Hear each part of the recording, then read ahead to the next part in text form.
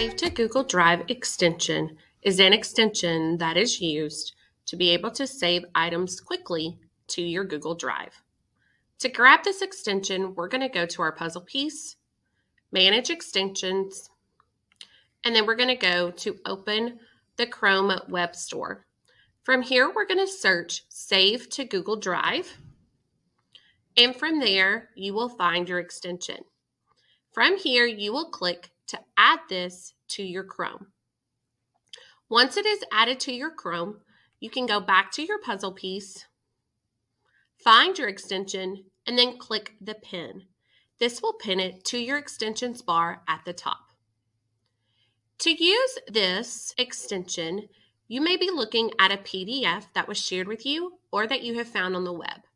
Usually we go to Downloads, download it to our desktop, and then drag it to our Google Drive. Now we can do this in one easy step. We're going to simply click Save to Google Drive, and it's going to pop up. Here it shows us where this was saved to.